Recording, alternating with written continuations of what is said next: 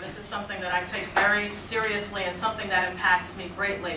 I moved my business to downtown Brooklyn because at that time, the Bogalon Shopping District, now known as the Fulton Area Business Association, had one of the largest concentrations of black-owned businesses throughout New York City. It was a thriving and exciting time, as all of you know, to see all of these businesses flourishing.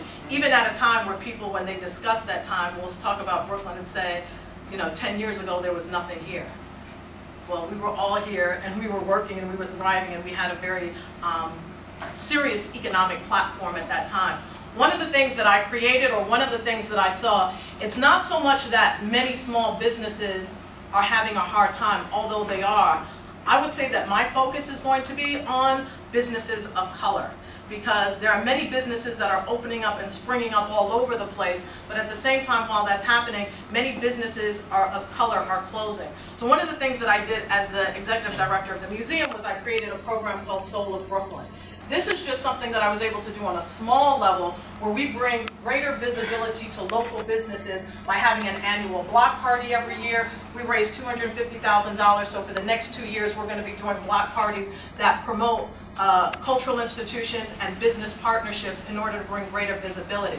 But one of the challenges that I've seen is that from the New York City Tourism Company to the Borough President's Office, many of them are not promoting Brooklyn as a destination for an African diaspora experience. So many other cities throughout the country recognize that they have these great populations of people of African descent. You can go on a blues tour, you can go on a jazz tour, you can go on a soul food tour, you can go on a shopping tour, you can go on a district of African American historical sites, and all of these different things. That would seem like, of course we should do that, but none of those types of programs exist. And because we are not bringing tourists from all over the world to experience what they're hearing about in a Biggie Smalls song or a Little Kim song that's going all over the world and people in Japan are listening to it. When they get here, everyone wants to know, where does Biggie live? Where does this one live? Where did this one grow up? They want to see this culture. It seems so commonplace to us because we're like, oh, over there.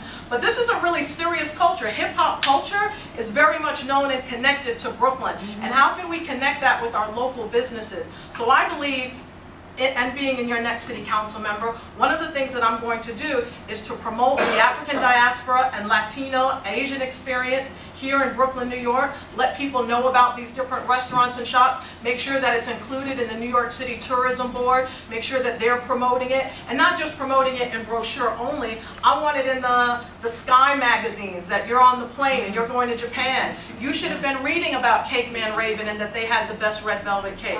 You should have been reading about that. So because we are being excluded from tourism practices, that there's no reason why businesses in Brooklyn should be closing, particularly businesses of color, at the height of our economic prosperity. I'm going to make sure that people know about these different programs. We have tourism packages that bring people specifically to Brooklyn, New York, so that they can participate and benefit and shop with our local businesses.